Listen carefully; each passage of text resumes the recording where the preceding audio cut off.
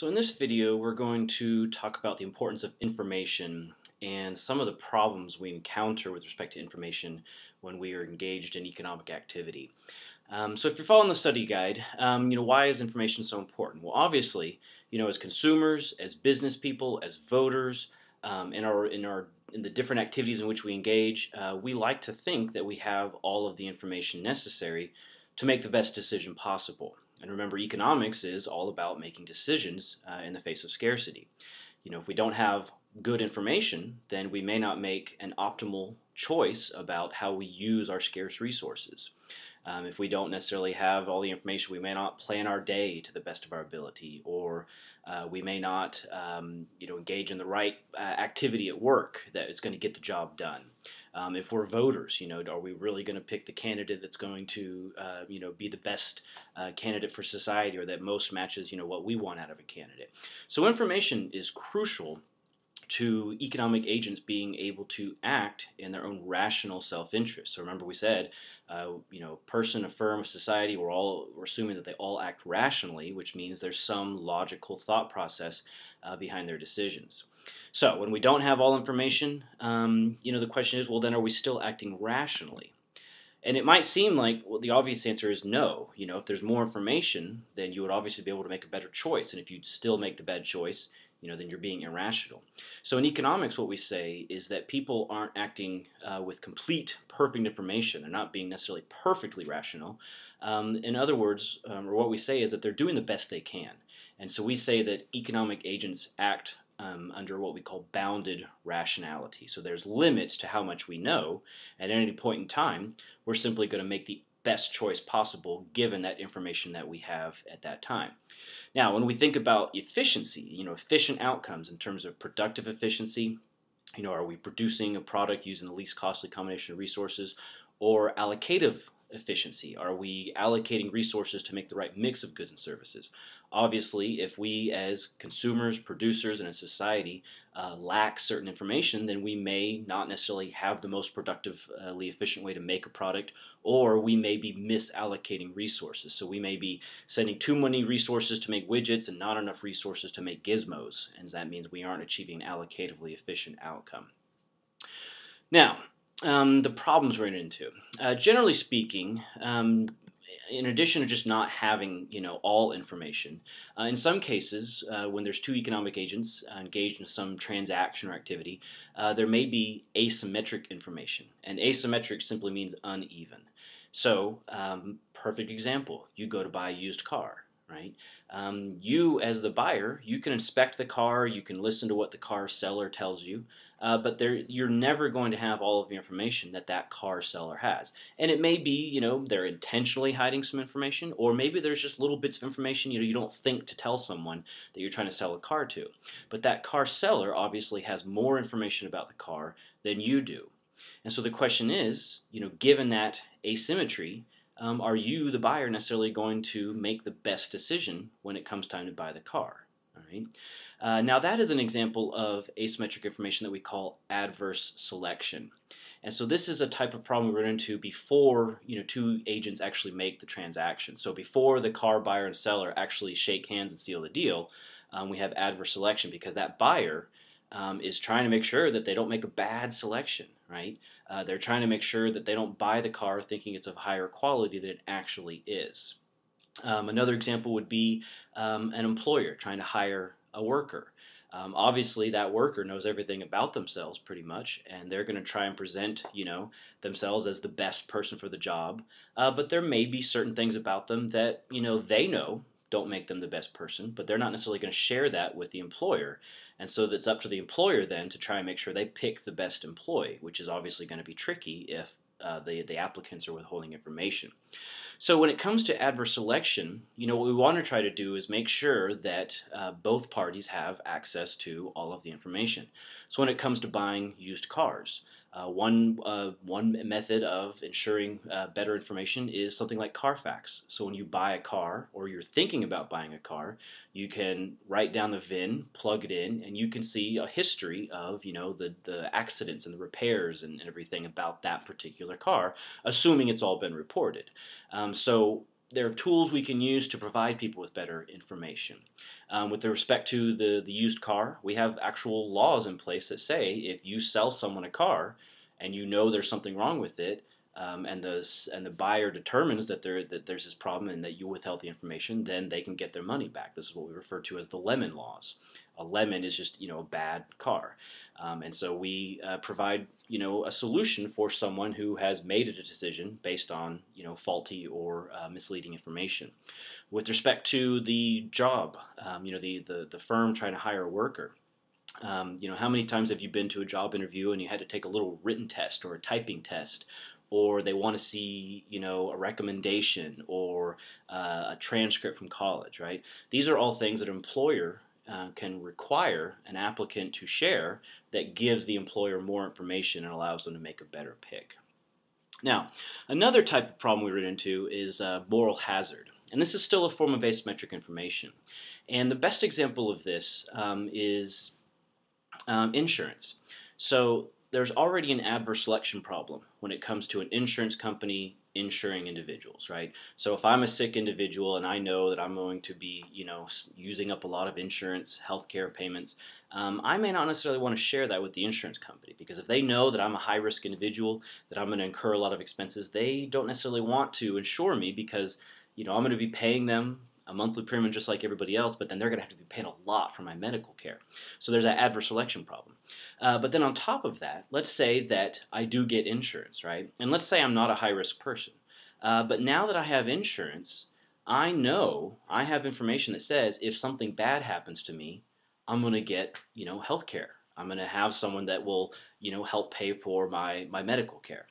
And so what that may do is actually change my behavior going forward. So that new information, knowing that I'm protected, if something happens to me, may actually change my behavior such that I become a high-risk individual. And so maybe with health insurance, I decide, what, I'm going to take up skateboarding, right? I never wanted to do it before because I knew if I got hurt, I'd have to pay for it. But now that I've, gotten health insurance, that changes my behavior. I go out, I start skateboarding without a helmet, without pads, and I know that if I get busted up, the health insurance company, is going to pay for my health care. Now, how can we address that problem? Obviously, up until recently, healthcare companies could drop you. If you sign up for healthcare coverage and they decided that you had a pre-existing condition, right, the law allowed the health insurance company to terminate that transaction, that relationship, that contract. Obviously, there are other concerns with doing that, and so that practice has been barred or banned. But a health insurance company may be able to write things into their contract that say, okay, we agree to insure you, right? We agree to help you pay for your healthcare costs, unless you go out and do something intentionally, right? So if you go out and engage in risky behavior, there may be, clauses in the insurance that say, well, we're not going to, pay for certain accidents. So when the stars of Jackass go out and do their crazy stunts and get hurt, their insurance companies have probably written to the contract saying, if you do something to hurt yourself intentionally, even if it's for laughs, we're not going to cover you, all right? Now, a unique problem we run into is what we call the principal agent problem. And this kind of, again, combines both the adverse selection and the moral hazard. And so a principal is someone who needs a task done. And the agent is the person that they actually hire or charge with carrying out that task.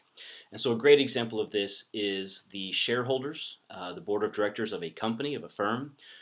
They need someone to come in and run the firm day to day, right? If you're a shareholder, you don't want to have to go into the office and make all the decisions and pay the employees and do all that boring stuff. You just want to invest into the company and then have someone else run it, and then you earn money.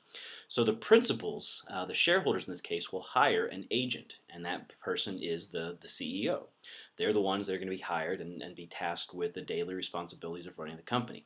So first off, there's that adverse selection problem, where the board of directors, the shareholders, first has to select a CEO. So that means they've got to gather all of the information about all of the potential CEOs so that they can pick the best person to do the job. But then after that, what we're going to run into is what we call a possible misalignment of incentives. And this occurs because the shareholders at the end of the day, right, they want the company to be run well, they want the company to be successful so that they can earn interest and dividends on their investment. So that's their incentive. They just want the company to succeed. Well, the CEO, depending on, what the terms of their employment are, may not be worried about anything other than just showing up and collecting a paycheck, right? What's going to guarantee that that person is actually going to show up to work and actually work?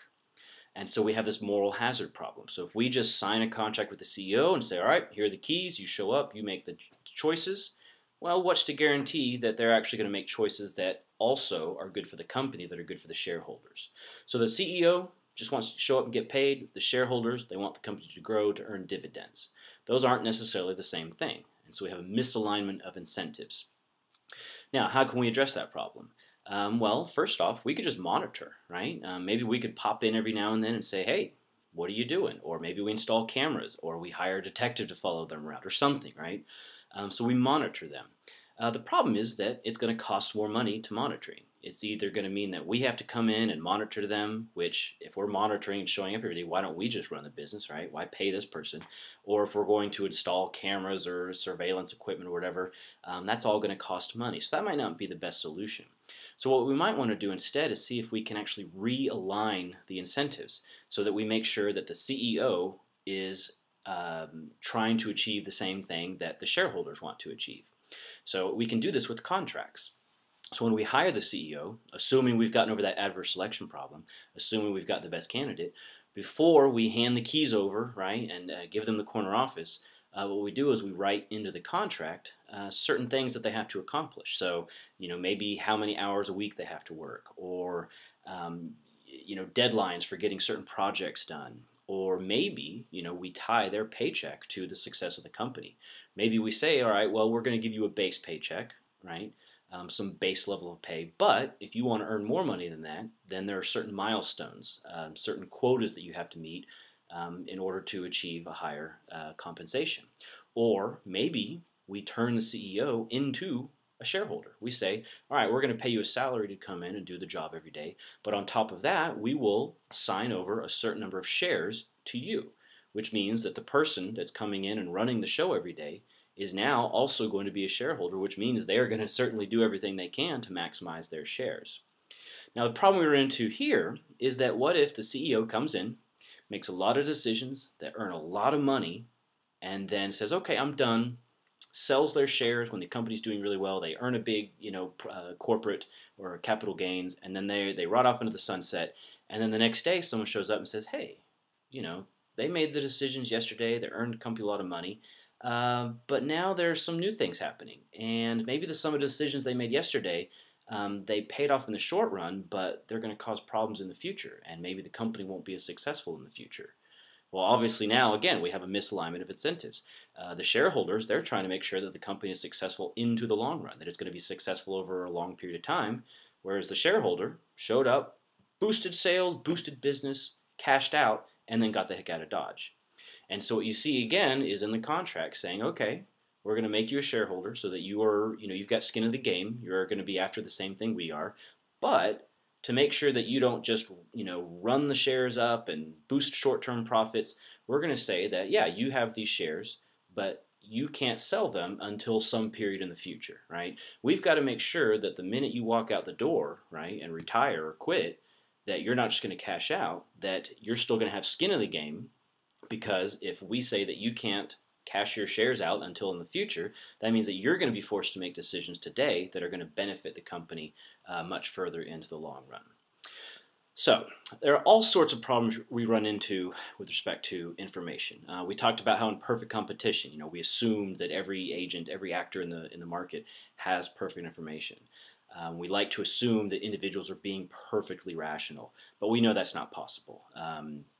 We do the best we can. We operate under bounded rationality, and beyond that, we simply do whatever we can to gather as much information as possible so that we can ultimately make the best choice.